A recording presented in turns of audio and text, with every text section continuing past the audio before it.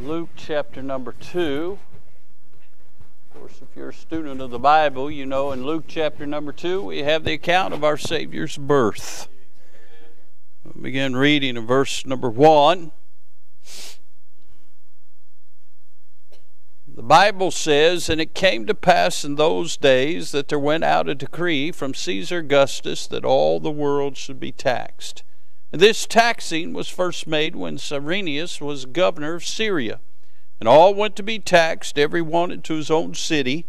And Joseph also went up from Galilee out of the city of Nazareth unto Judea, unto the city of David, which is called Bethlehem, because he was of the house and lineage of David, to be taxed with Mary, his espoused wife, being great with child. And so it was that while they were there, the days were accomplished that she should be delivered. And she brought forth her firstborn son, and wrapped him in swaddling clothes, and laid him in a manger, because there was no room for them in the inn." Let's pray. Father, we sure do bless you. We thank you, Lord, for this day we celebrate. We thank you, Lord, for the day you sent your Son into this world to become our Savior. We're thankful, Lord, for the hope we have in Christ today. Lord, we certainly thank you for the good testimonies that we've enjoyed, the good Sunday school hour, the good just assembling with our church family and enjoying fellowshipping with them. Now, Father, I pray you would bless as we begin to look into the Word of God. May you certainly enlighten our minds and, Lord, speak to our hearts, and may we truly find ourselves hungering and thirsting for the Lord like never before.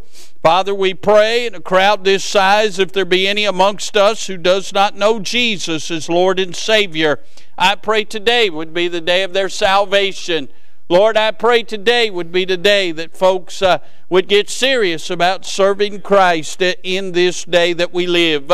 Lord, the light needs to shine like never before. So much darkness in our world. And God, if it doesn't come for your people, it won't come. So, Father, I pray you'd help us to be all we can for Jesus during these days. Now, Father, be with Brother Jack and Miss Cinda, others that are sick, those that are providentially hindered, couldn't make it. But God, I pray for the next few minutes you'd meet with us in grand fashion, and Father, do a work that's eternal in our midst. Lord, we'll not fail to bow these unworthy heads and thank you for your goodness and your mercy towards us. Father, have your will and way. Now use this unworthy vessel. We'll bless you for it's in Jesus' name we do pray. Amen and amen. I want to draw your attention to a few things from these verses. First of all, I want you to notice the political scene. Notice the political scene, if you will. The Bible says in verse number 1, "It came to pass in those days there went out a decree from Caesar Augustus that all the world should be taxed." We find that it goes on to say that they were all had to go to their own city to be taxed in their own city. The political scene was taxation upon the people, especially hurt the poor people. Make them travel to whatever city they was born in to pay their taxes. When the Lord Jesus came to this earth the first time, the world was under oppression because of the political system. Can I say when he comes back, the world will be under oppression as the world is lining up to go into a one-world government. We see it in our own nation. The very laws and very rights that Americans have had since the founding of our nation have been under attack for decades now, and they're being eroded away, and we're being forced to accept things that were never intended in America. My dear friends, we see the political scene. The political scene was anti-God then, and it's anti-God now. Notice, if you will, the peril of the expecting. Look again at verse number 4. "And Joseph also went up from Galilee out of the city of Nazareth into Judea unto the city of David, which is called Bethlehem, because he was of the house and lineage of David, to be taxed with Mary, his espoused wife, being great with child." Now we find there's a peril of the expected. Now, Joseph and Mary are espoused. It means we would call them engaged. They have not had marital relations. Mary was a virgin when the Lord overshadowed her and she became with child with the Lord Jesus. Joseph, in a dream, was warned of God not to put her away, so he didn't. And here, his espoused wife, being great with child, have to travel from Nazareth to Bethlehem. Now, when you read it, it doesn't mean much. When you study that out, that's 90 miles. 70 miles as the crow flies, 90 miles if you factor in the curves and the roads that they had. Now, I know all the Christmas stories shows were showing up on a donkey. May have. May have been a camel. May have been on foot. All I know is a woman great with child. Stand up, Miss Crystal. You feel like getting on the back of a camel today? No. Feel like walking 90 miles today? No, I didn't think so. You think Mary did? See, we've got it in our mindset because God chose her. She was favored among women that she never suffered any pain, didn't have any problems. Everything was rosy. Hogwash. Even the Lord Jesus Christ faced pain. Can you imagine a 90-mile trip on the back of a donkey or a camel or walking? We see the peril of the expecting. You see, when you really look at what it's saying and you study it out, it takes on a new meaning. Notice the public unawares. Look at the last clause of verse 7. There was no room for them in the inn. Don't you think if the world really was looking for Jesus to come, they'd had the royal suite ready for him? Yeah, he was born in a barn. Can I say when he comes back, the world's not going to be looking for him either? Can I say many churches aren't looking for him to come today? There was no room for him in the end. The real question this morning is there room for him in your heart? The public was unaware that he was coming. Notice the phenomenal announcement. Look at verse 8. And they were in the same country, shepherds abiding in the field, keeping watch over their flock by night. I know I always make people mad right here, but I'm going to make mad right here. Jesus wasn't born on December 25th. There wouldn't have been shepherds watching their fields by flock of night in that area in December. There would have been nothing for them to eat.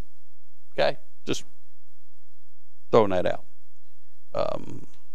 There went the message right there. I mean, everybody just... So that's why I did that. Because, are we going to believe the truth or are we going to believe the fantasy? All right. Well, let's read on.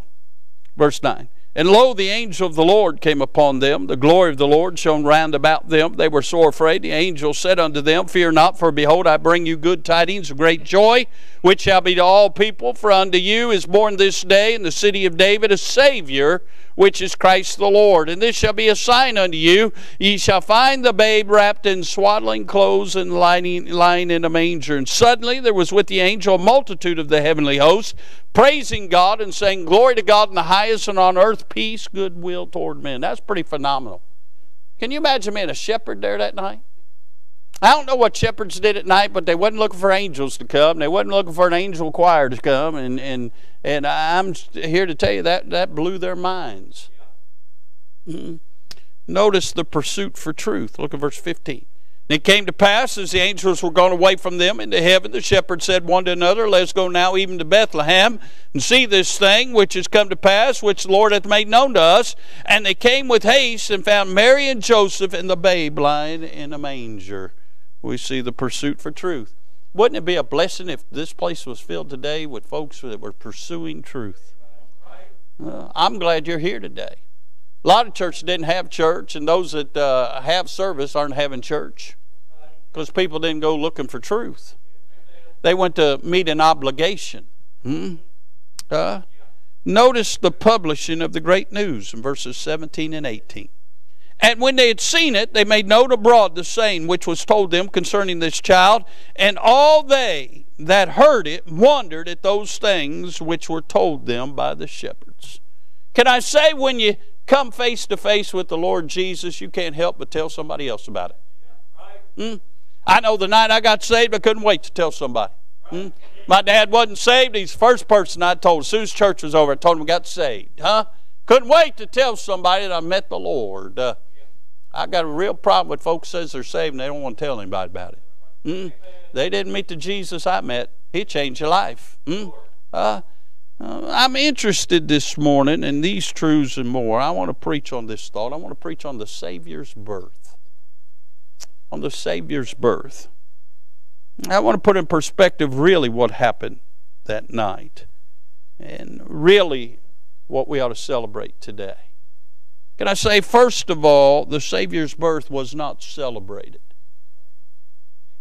All over the world today, people are celebrating the birth of Jesus Christ. But that night, it wasn't celebrated. Can I say there was no fanfare? There was no ringing of bells. There was no singing jingle bells, or there was no singing Silent Night. There was no singing at all by anybody in this world. There was nothing that anybody had any hoopla about. There were no trees decorated. There was no gifts given. There was nothing that night to celebrate the Savior's birth. As a matter of fact, according to Jewish history, whenever a Jewish family would have a son born, that was a big event. Sorry, ladies, but that's what it was. When a son was born, to carry out the family name, to be an heir to the father, to take the father's trade and carry on the lineage and the legacy of the heritage of that family. It was celebrated when a son was born. Matter of fact, when a son was born in the family, one of the first things they would do in remembrance of the Star of David, they would hang a star in their window to let people know they'd had a son born. My dear friends, the night the Savior was born, nobody hung a star in the stable's windows, let them know there was a son born there. But can I say, God hung a star in the heavens, letting the world know that His Son had come to this world. Can I say, under Jewish history, when a son was born, not only did they put a star in the window, Brother Brian, they would also hire singers to come and sing and celebrate that they'd had a son. There was no choir around that barn that night, but God sent the angelic choir from glory to sing to some shepherds to let them know His Son had come to this world. It wasn't celebrated by man, but it was by heaven. We see the Savior's birth wasn't celebrated. Can I say this? The Savior's birth wasn't carefree. We already mentioned Mary and Joseph traveled 90 miles. We find while they were there, in look at it in verse 6, and so it was that while they were there, the days were accomplished that she should be delivered, and she brought forth her firstborn son and wrapped him in swaddling clothes and laid him in a manger because there was no room for him in the inn. Now, can I say, we know he had to be born in Bethlehem because it was prophesied that he would. But can I say it was not carefree? I know we always have the Christmas play, and we always got a little Mary and little Joseph, and they got a little baby, and they put them in a little manger, and it's all so precious. But can you imagine having a baby in a barn? Now, first of all, where would you expect a lamb to be born other than in a barn? But can I say, there was no doctor. Now, my daughter-in-law is going to have one around March 18th, I'm guessing. There are going to be doctors there. All right? There is. He isn't delivering it. And I'm not even going to be near it. She could deliver it, but she ain't delivering it. There are going to be doctors there. Is Christmas, you going to have doctors there? Tell me you're not going to have one in a swimming pool with a midwife. That is weird. Say, preacher, I did that, you're weird. trying to make it more special. It ain't more special, it's more dangerous. But can I say, there wasn't no doctor there. Wasn't no hospital. Wasn't no instruments to help. Wasn't a sanitary place. By the way, the most unsanitary places are hospitals. I never get sick till I go to them. There wasn't no sanitary place. Can you imagine? Joseph is a carpenter. And all of a sudden now he's putting on a catcher's mitt. Going to catch the baby as he comes. It wasn't carefree. Can you imagine the trauma of Mary? Her mama's not there to help her. We don't know anything about her mama. She had more confidence in her aunt, Elizabeth, her cousin Elizabeth, than she did anybody else. Elizabeth's not there. She's just had John a few months before this. She doesn't have any comfort, any help. She's with a man she's been espoused to, but she's really had no relationship with this man. No, they've not had 4 or 5 years of together where he's won her heart and won her confidence and won her trust and all that. He hasn't been to Lamaze class going, none of that.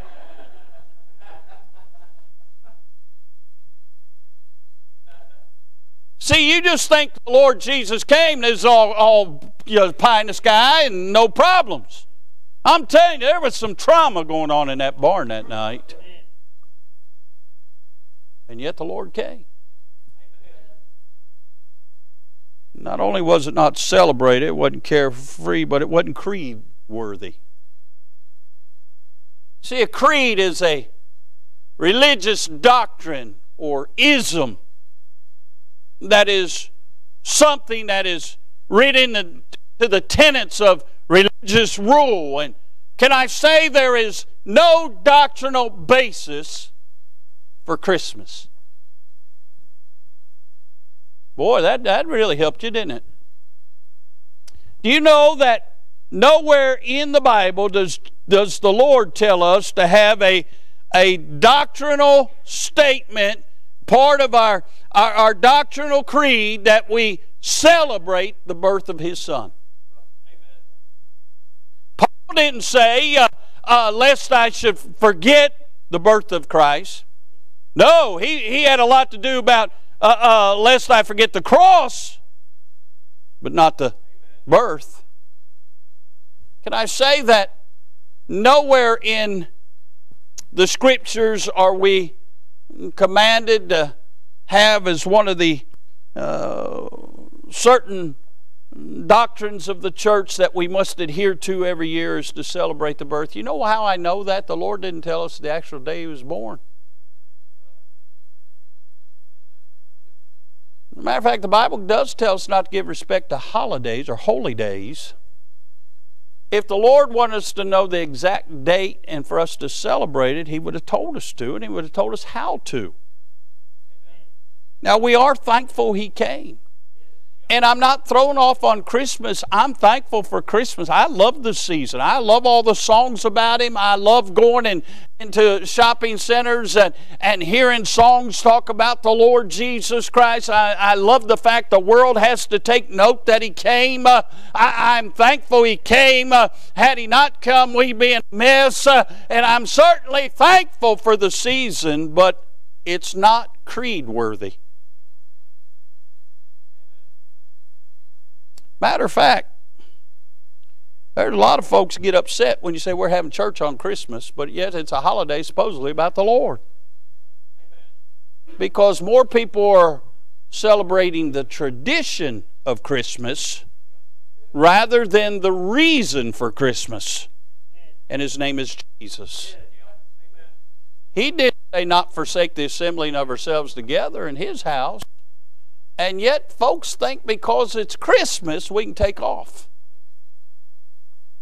I think because it's Christmas we ought to be here. And we only mandate it when it's on the Lord's Day, but can I say that a lot of so-called churches out there, they have services even if it's on Thursday. Well, I'm not going to get into all that. we see what wasn't there at the Savior's birth. But let me give you some things that is important about the Savior's birth. Can I say this? It was prophetical. It was prophesied how He'd come, when He'd come, and where He'd come. Can I say the Bible said in Genesis 3:15, the first promise that the Lord was coming to this world. Genesis 3:15, when the serpent had beguiled Eve, and then she gave to her husband, and he ate, and they were defiled. The Lord cursed the serpent. And this is what He said to the serpent, which He's really talking to Satan. He says, and I will put enmity between thee, Satan, and the woman, and between thy seed and her seed. It shall bruise thy head, and thou shalt bruise his heel. So we find that the Lord tells Satan, there's coming a day I'm sending my Son into this world. He's going to bruise your head. You'll bruise his heel, which He did on Calvary, but he will bruise thy head. And thanks be unto God, there's coming a day when He's going to smash his sorry no good head when He casts him off into the lake of fire forevermore. That's the first prophecy that the Lord Jesus would come. Then in Isaiah 7:14 we find it says, therefore the Lord Himself shall give you a sign. Behold, a virgin shall conceive and bear a son, and shall call his name Immanuel, the Lord with us. What a blessing. Micah 5:2 says, but thou, Bethlehem Ephratah, though thou be little amongst the thousands of Judah, yet out of thee shall he come forth unto me, that is to be a ruler in Israel, whose going forth have been from of old, from everlasting. And we find there are many other verses that deal with His coming. It was a prophetical birth. The Lord, who has always been, had a meeting in heaven in eternity past, God the Father, God the Son, God the Holy Ghost, and made a covenant between them that one of them was going to have to come and pay our sin debt. He was the lamb slain before the foundation of the world. But God told us He'd be born in Bethlehem. He'd be born through a virgin. That is so important, my dear friends. A lot of folks and a lot of these false Bibles are taking out the virgin birth of Christ. If He wasn't born of a virgin, Brother Ray, He was a man like you and I. He was sin cursed like you and I, and He could not pay for our sins. My dear friends, the blood of a baby comes from its father. And listen, His blood came from the Heavenly Father. And without the shedding of blood, there's no remission of sins. It took royal, redeeming, righteous blood to pay for our sins. What a blessing! He came to be our Savior and pay our sin debt. Can I say His birth was not only prophetical, it was also paramount. It was necessary. Had there not been a cradle, there would have never been a cross. And had there not been a cross, we'd still be sin cursed. Be no hope for us. You see, He had to come through the birth canal, had to be born of a woman. Because under the law, by the way, Jesus fulfilled the law. See, had He not fulfilled the law, it'd still be in effect. But He had to fulfill the law to bring grace and truth to us. And He fulfilled the law, and in order to do so, He had to put on human flesh. Because under the law, Brother Brian, there had to be a kinsman redeemer for somebody that could not help themselves. And we could not get to heaven on our own accord. And there had to be a kinsman redeemer. He had to come and become like us, that you and I, through Him, could become like Him. And God made Him that knew no sin become sin, that we might be made the righteousness of God in Him. He had to put on flesh that you and I could put on His glorified body one day. I bless the Lord. I'm thankful that He came, but it's necessary He came. Had He not came, you and I would have lived our lives and died and went to hell. Been no hope. Many are going to live their lives for the field and die and go to hell anyway, because they won't put their faith and trust in the Lord Jesus Christ and the finished works of Calvary. You see, the miracle isn't so much that He was born of a virgin. The miracle is that God would even care about us and come in the first place. But He came and He lived a sinless, perfect life, fulfilling the law of God. And He became the Lamb of God, which took away the sins of the world. When He took His cross and He marched up Calvary's mountain, and He yielded Himself to the cross, and there He was nailed and suspended between heaven and earth, and shed His blood to be the propitiation for our sin. My dear friends, that He was buried and rose again under His own power, proving that He was the resurrection and the life, proving He was God's Son, proving He was who He said He was. He walked among men and seen among some 500 witnesses, ascended unto heaven, left His church to preach the gospel for sinners to hear. They don't have to die in their sin. There's good news. Jesus saves. Jesus saves. He'll save them from their sins. They can be born again and made new creatures in Christ Jesus. And He's coming back for us. And one of these days we can spend eternity with Him. Everything Adam and Eve lost in the garden, Jesus came to restore for you and I. We can have a relationship with God now and then spend eternity with Him forever. What a blessing to have that assurance. The greatest gift that's ever been given is God gave His Son for you and I. For God so loved the world that He gave His only begotten Son, that whosoever believeth in Him should not perish but have everlasting life. Sammy Joe, did you have a good Christmas? Cool. Give me 5.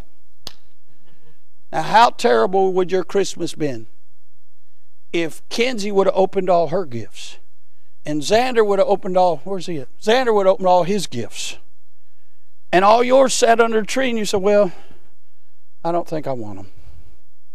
You'd have seen them happy, enjoying their gifts, and yours have been all wrapped up under the tree. See, in order for you to have a good Christmas, you had to receive those gifts. My dear friends, in order to go to heaven, you've got to receive the gift. God gave Him His only begotten Son. It's not enough to know about Him.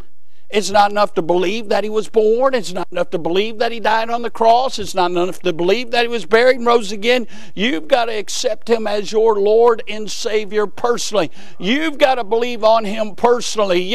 You've got to realize He did all that for you personally. He died for your sins, and you've got to accept Him as your Lord and Savior. Your only means for salvation is the Lord Jesus Christ. It was necessary He came.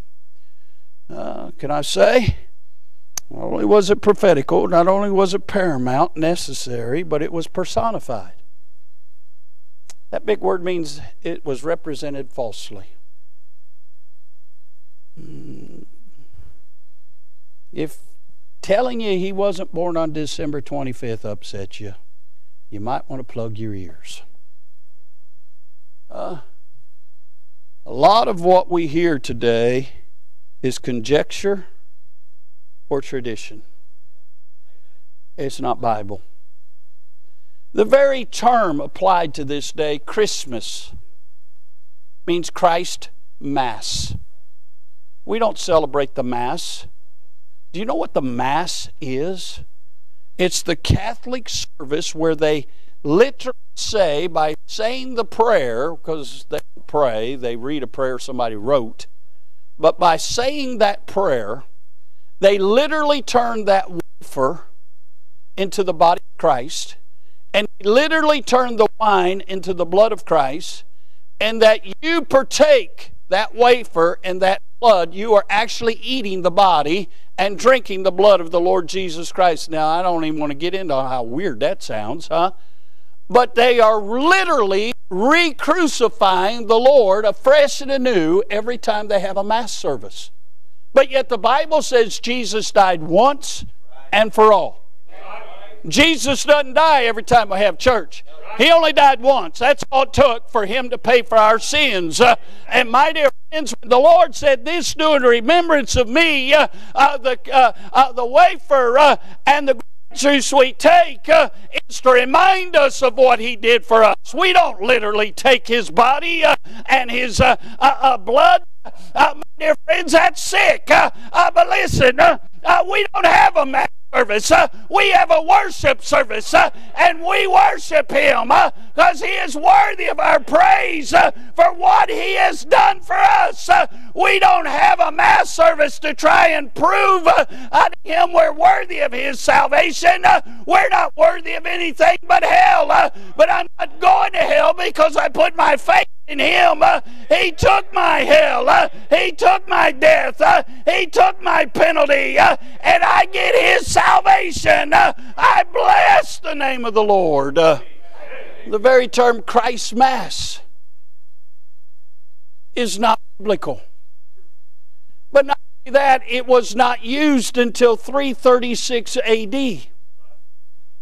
Now let me just stop there. What happened to all those other Christmases? The first time it was used because the Catholic priest was vexed because of the pagan holiday for the winter solace.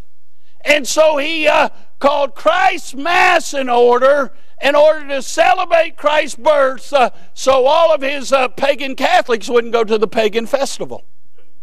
That's why it was first used. But it wasn't really used widely until the 9th century. The 9th century. What about all those other centuries? Now, if it was biblical, somebody wasn't reading a book.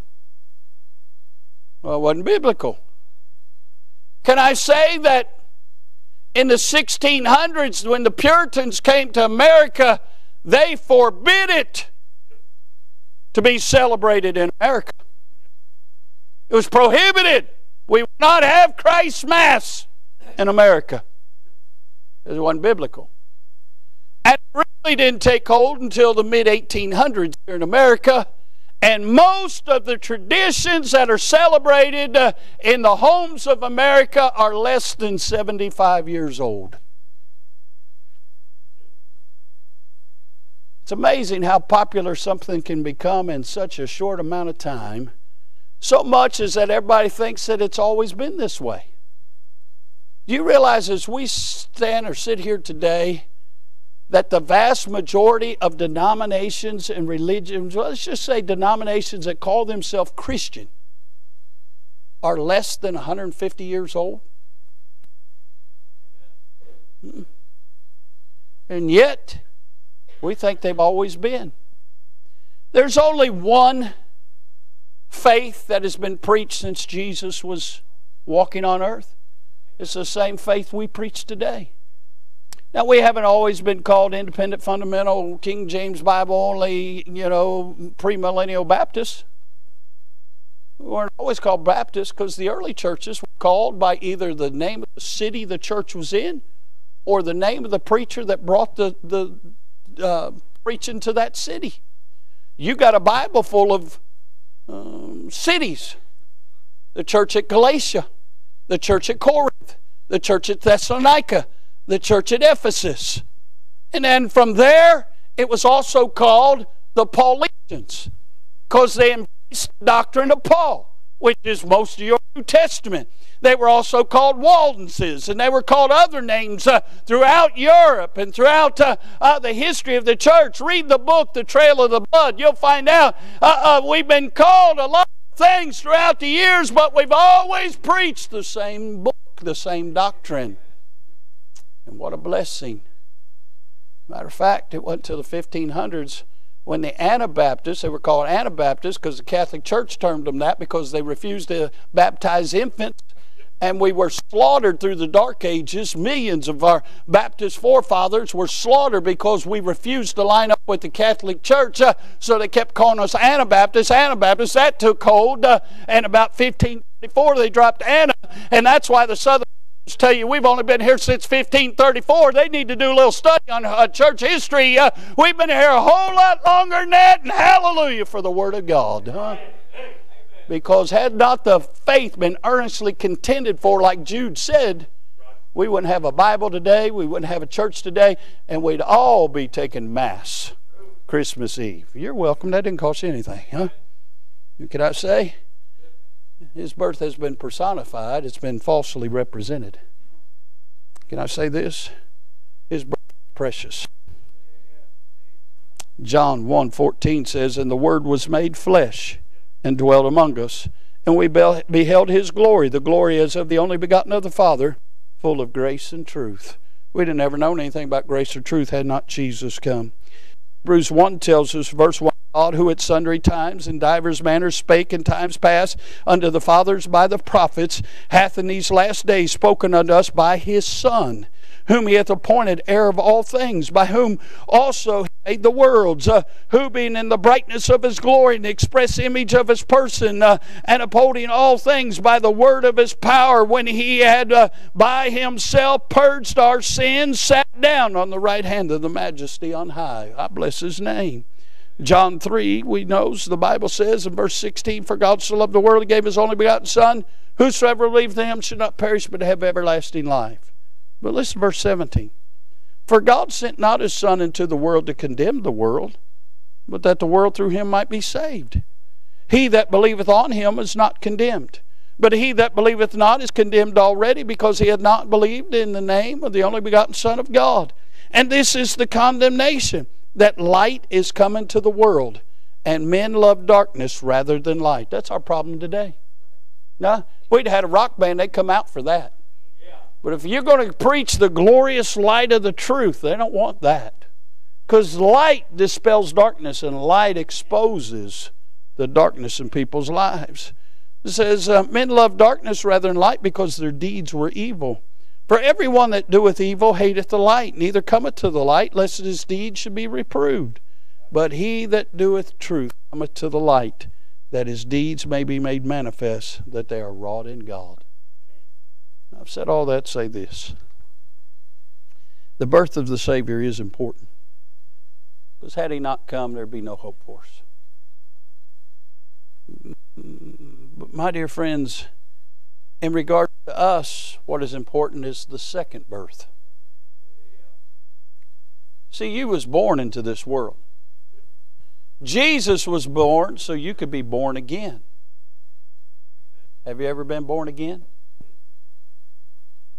Have you ever had your life change? Have you been saved by the grace of our Lord and Savior Jesus Christ? "For by grace are you saved through faith, and that not of yourselves. It's the gift of God, not of works, lest any man should boast." Have you ever received the gift of salvation? Jesus tasted death for all men, and His gift is available to all. He's no respecter of persons. Now, depending on what your address is and how much money your loved ones make will determine what was probably underneath your Christmas tree. I'm sure if your last name was Trump or Gates or Bezos or something, you might have got a whole lot better Christmas gifts than you got at the Foster household. Might not have as much love behind it. Might not have as much care behind it. But probably had a whole lot more dollars behind it. But can I say, with God, you can't say that. He gave His best to everybody. Because He loves everybody the same. Isn't that a blessing, Brother Ed? He loves you just as much as He loves me, and He loves me just as much as He loves you, and He loves us just as much as He loves everybody else. Isn't that a blessing? Yes, sir. Much as we like to say that we don't love people different, we do. But God don't. He's no respecter of persons. He loves us all. And He loves you today. The real test is, have you loved Him back? Have you received Him as your Savior? And do you live for Him? He said, "If you love me, you'll keep my commandments." He's proven His love for us. He proved His love just being born. Then He proved His love by being perfect. Then He proved His love by dying for us. Then He proved His love by getting up out of the grave for us. Then He proved His love by leaving His church here for us. Then He proved His love by leaving His Word here for us. Then He proved His love by allowing us to be in a service and hearing the Word of God and giving an opportunity to trust Him as Lord and Savior, being born again. Have you ever been born again? Said, "Preacher, I don't know." Well, then you haven't. Because if you've ever met the Master, you'll never forget that. It changes your life.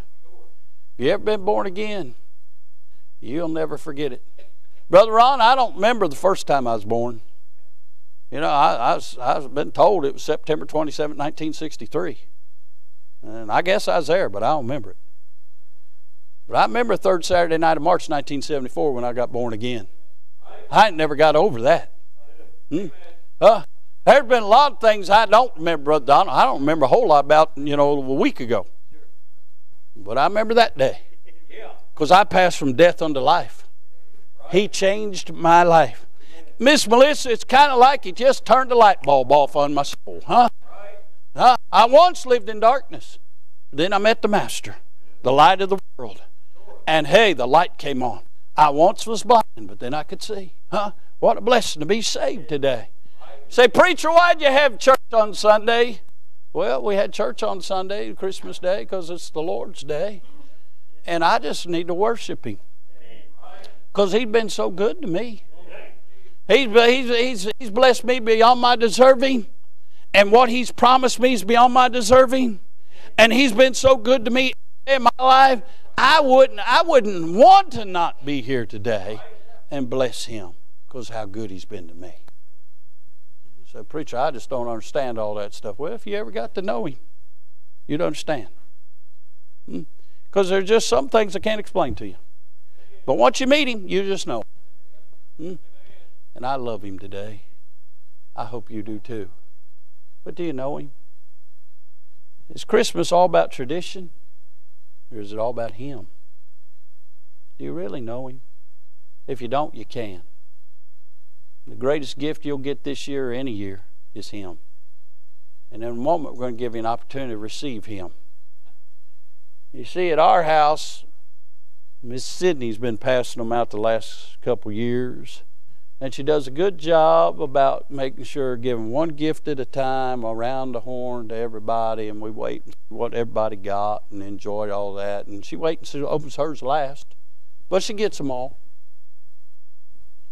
Well, today, a lot of your gifts have been opened, but the greatest gift's still waiting on you if you don't know Him. In a moment, we're going to have an invitation. We're going to invite you to come receive your gift. You say, preacher, what will all these people think of me? These people around here, they love you. Listen. When y'all was opening your gifts yesterday, or today, or whenever you opened them, did you think, well, I don't want Kinsey to get anything, or I don't want Xander to get anything. I want them all to come. You probably did, but no. You wanted to see what she got, and you see what he got, and you was all excited. You all got anything because you all know you all deserve lumps of coal anyway, but you got gifts and you was all excited and it was a blessing and you enjoyed it. Listen, those that have already received the gift, they want you to have the gift. They're not against you today, and they won't think anything ill of you. They'll be excited for you and they'll be happy for you and they'll be proud of you that you accepted the gift. Because they know it's going to change your life. Say, how do they know that? Because it changed their life. See, we've all stood where you stand. We all know the misery of still being in our sin. We all know the fear of not knowing. We all know the fear of not having hope. We all know the turmoil of wanting it but not knowing how to get it. But we also know the joy of receiving it. There's nothing like it. And if you don't know Him today, in a moment we're going to have an invitation. We invite you to come and say, preacher, I don't know how to be saved. I don't know how to be born again. You come. We'll get somebody to take a Bible and show you what the Bible says. You don't have to believe tradition or what somebody said. You can believe what Jesus said. And if you put your faith and trust what He said, it'll change your life. You might be here today. You might be saved. And you just want to come and thank Jesus that you've received the gift. We're going to give you that opportunity. God may be speaking to you about something else. We want to give you that opportunity. But listen, on this Christmas day above all days, let the Lord have His way in your heart and life, and you'll have a blessed Christmas. All right? Let's all stand. Brother Clint, you come get a song of invitation. If the Lord spoke to your heart, you just mind the Lord. They're picking out a song. Folks are already coming. If you're not saved, please don't leave this place without accepting the Lord Jesus Christ. While folks are coming, they're picking out a song, let's have a word of prayer. Father, we sure do love you. Lord, there's a whole lot about the Savior's birth that isn't biblical, but God, we're thankful for the biblical account. God, we're thankful you did come. We're thankful you did make a way for sinners to be saved from their sin. God, we're thankful that the whole birth is about the Savior, not the baby. And Lord, we're thankful you went to the cross and paid for our sins. Now, Lord, if there's anybody here today that's never received Jesus Christ as Lord and Savior, I pray today would be the day they believe on the Lord and are saved. And Father, I certainly do pray you'd help these folks that are in the altar for whatever reason. And Father, if there's anybody else needs to mind the Lord, help them to do so. But bless this invitation, speak to hearts, have your will and way, and will not fail to bless. In Jesus' holy name we do pray. Amen. Amen. Do you struggle to find good Bible-based resources to supplement your personal devotions? If so, head on over to ibcflorence.com today and click on Bookstore, where we have a ton of resources. And as always, thanks for listening.